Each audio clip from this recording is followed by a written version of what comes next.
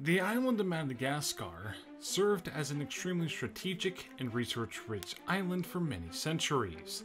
Colonial powers that controlled this island had massive influence not only over the region, but could assert naval influence all along the Horn of Africa.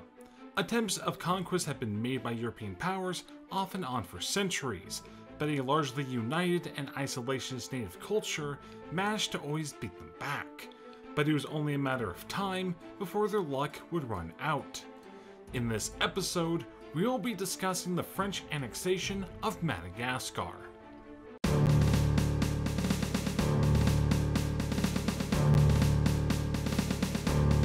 The Merina Kingdom had existed on the island since the mid-16th century.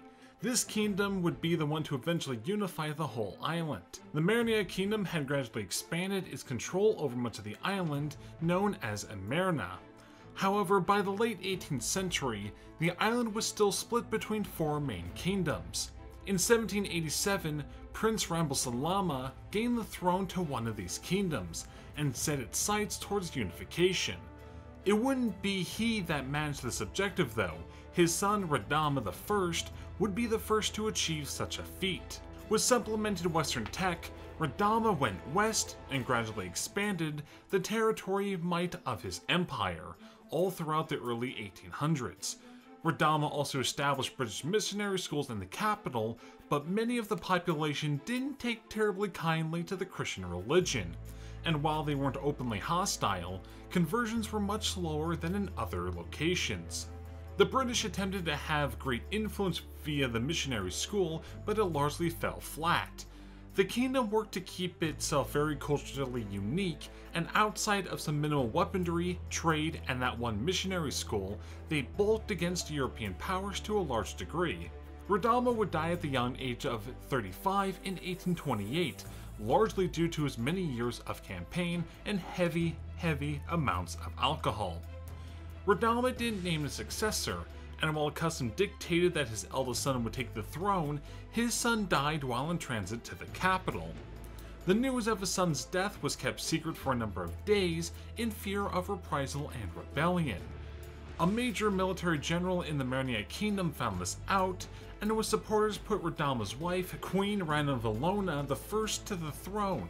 The 33-year of Ranavalona was characterized by a struggle to preserve the cultural isolation of Madagascar from modernity. She culled much of the outside trade agreements and promoted a stance of self-reliance as a nation.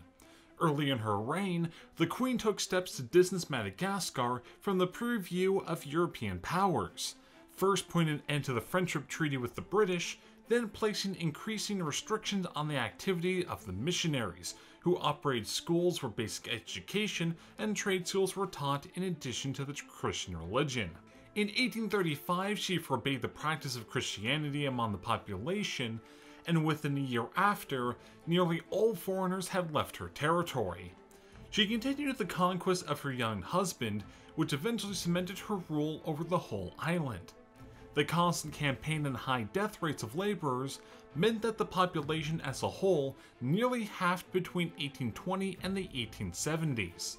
Her son and heir Radama II signed a very unpopular charter that allowed the French access to much of the island's natural resources.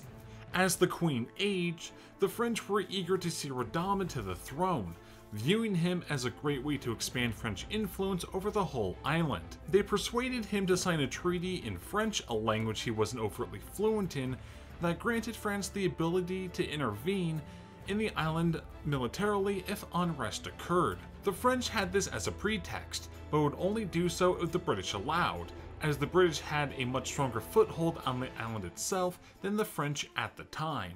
A plot to overthrow the Queen and install Radama was attempted in 1857, but it fell apart before it even began. The Europeans in the court's palace were confined to their chambers, and eventually forced out of the country some years later.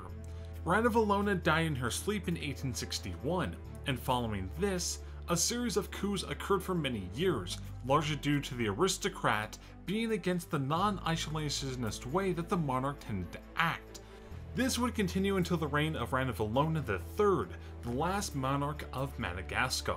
In the early 1880s, the French right wing gained power in the nation, and they sought to invade the island to curb British influence, aiming to put the islands under direct French control. The revocation of the Lambert Charter and a nasty letter to Napoleon III was used as a pretext for invasion in 1883. The invasion was helped in the fact that a group of the native population, the Sakalavian minority, remained largely loyal to the French. When the French invaded the northern end of the island, Ranavalona III sent her armies out to meet them head-on, contacting the German Empire for assistance, as the two nations had signed a treaty of friendship earlier that year. But during the Berlin Conference, Madagascar was listed under as the French sphere of influence, so neither the Germans or the British pledged support for the island nation, so the outdated Madagascarians were the only ones able to fight against the French.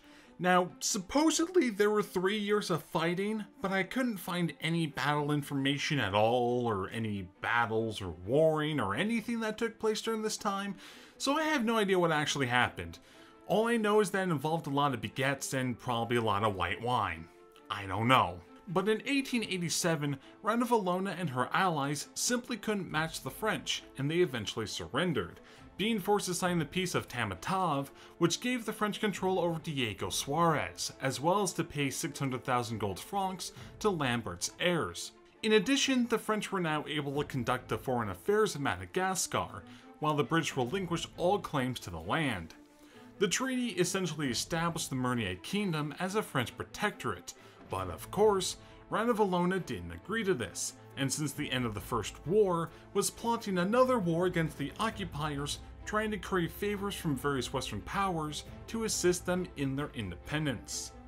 In December of 1894, the French declared war again and invaded and occupied the major ports of Tomasina in the east and Mahajina in the west. While some troops were landed, it wasn't until May of 1895 that the main French corps of 15,000 arrived. They campaigned during the island's rainy season and are very much devastating to the French forces. However, as soon as the French landed and started marching, a series of revolts against the island's government occurred, which severely weakened the island defenses and added another 6,000 men to the French ranks. The first major battle took place later in the year, after the French columns nearly lost a third of their numbers due to disease. The two main battles occurred at Sarasota on June the 29th of 1895 and at Andriama on August the 22nd, both resulting in French victories, and the elite native units being largely decimated by French guns. In September, the French had managed to reach the capital. She was forced to sign another treaty, saying that the whole of Madagascar was a French protectorate.